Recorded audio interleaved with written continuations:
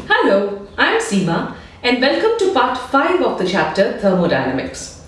I thought before we move on with our study of thermodynamics, and since I have already mentioned the first law of thermodynamics in part 4 of the videos, it is now time to just briefly introduce all the laws of thermodynamics. There are 4 laws of thermodynamics: the zeroth law, the first law, second law and the third law. They are known by their numbers.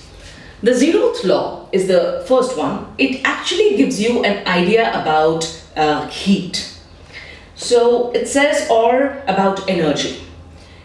It says that if two systems are in thermodynamic equilibrium with a third one, then they have to be in thermodynamic equilibrium with each other. That is, if A and C have the same internal energy, and B and C also have the same internal energy, they have the same relation with each other, then these two would also, A and B would also have the same relation with each other. They would also have the same internal energy, if we are talking of internal energy. So if two systems are in thermodynamic now, for example, there are 3 beakers lying side by side, and they are all sealed, and there is no work being done, only heat is being exchanged. And these 3 beakers are in contact with each other. The walls are such, you could imagine them to be as if you have, one huge beaker which has 3 chambers, and we have water in all the 3. Now, if the A, B and C, now these are thermally conducting walls between.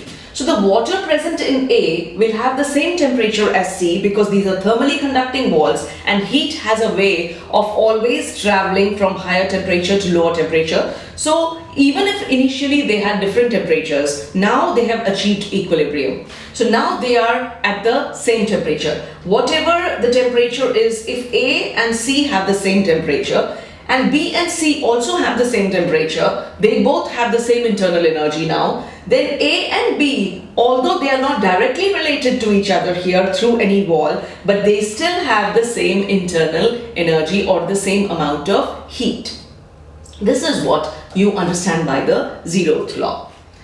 Now come to the first law of thermodynamics. We just did it in the previous video. I'll just repeat the statement. The mathematical statement of the first law of thermodynamics is delta U is equal to Q plus W.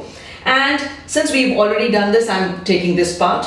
The energy, what is the statement? That the energy of an isolated system is constant. It is also known as the law of conservation of energy.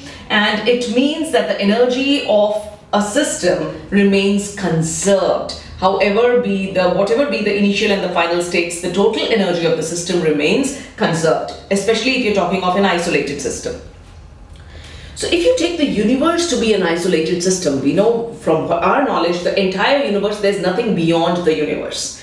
So if there is nothing beyond the universe, of course, these days, the metaphysics students, they are talking about parallel universes and all, but I would not like to go into that. They are just theoretical physics. Let us come to the practical ones that we know of. So we believe that outside the universe there's nothing. So the universe, if you imagine the entire universe to be your system of observation, then it is an isolated system. And if the universe is an isolated system, then whatever energy changes are taking place in the universe, they are constant. So we say the energy of the universe itself is constant, and therefore it is also known as the law of conservation of energy. We now come to the second law of thermodynamics. There is a term that I'll be introducing, entropy.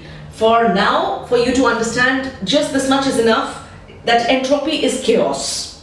You remember when I talked about the gaseous state, that molecules are randomly moving, they're here and there, they go wherever they want. It is that kind of a chaos which is known as entropy. So, and I also told you, when you increase the energy of the molecules of a gas, the molecules gain kinetic energy and they start running around even faster, so the chaos is even more.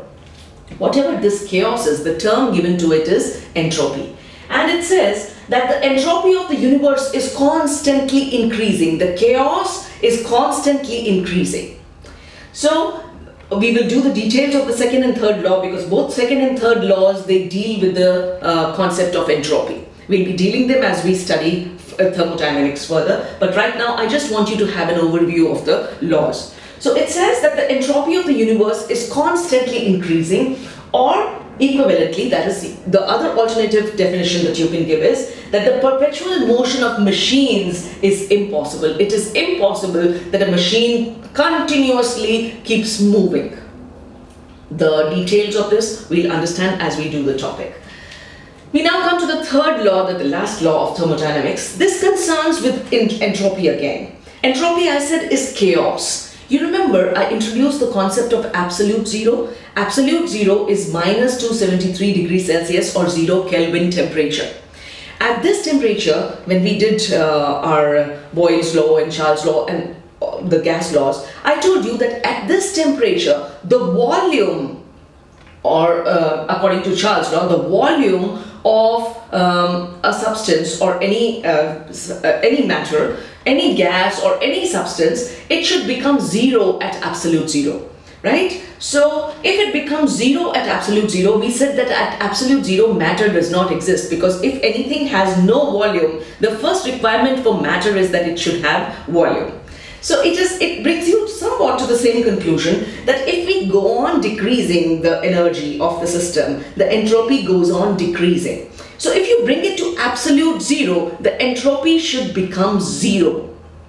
And we already know that entropy is constantly increasing in the universe, and internal energy is, the law of conservation of energy tells us that energy is constant. Therefore, the entropy coming to zero is also impossible. So if entropy to be zero is impossible, then it means that matter can never be brought down to absolute zero temperature.